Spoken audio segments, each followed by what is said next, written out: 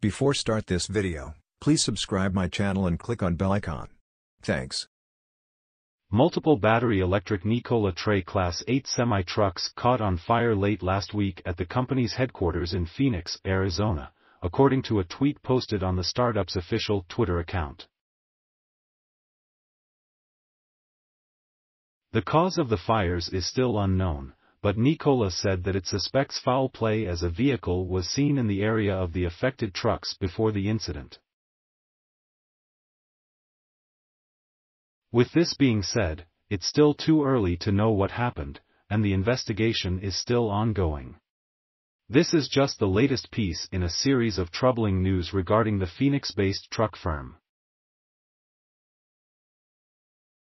Last week, Nikola announced that it will be laying off 270 employees at its sites in Europe and North America in a bid to streamline its operations and increase its focus on the American market. Plans to sell the joint venture on the old continent to Iveco were announced prior.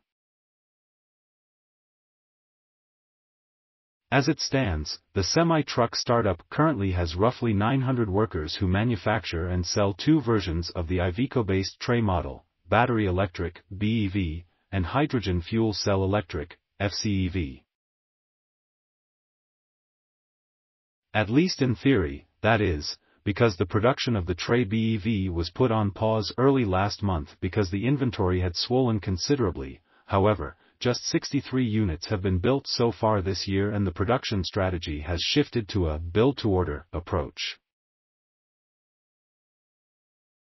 At the same time, deliveries of the fuel cell electric truck are scheduled to start in the third quarter with 178 orders from 14 end customers.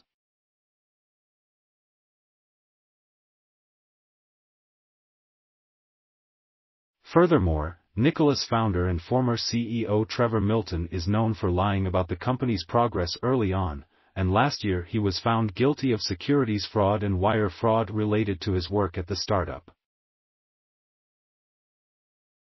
He was replaced by Michael Loscheller as Chief Executive Officer in January.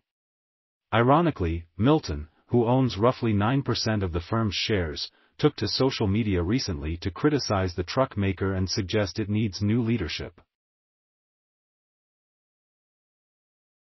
Nikola was founded in Salt Lake City, Utah in 2014 and presented several concept vehicles between 2016 and 2020, the first of which was a natural gas-fueled turbine-electric semi-truck.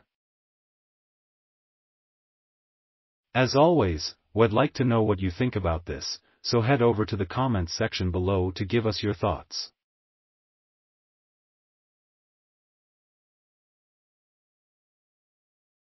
Thanks for watching. Credits to InsideEVs.com. Please like my video and subscribe EVPedia for more electronic vehicle news and updates.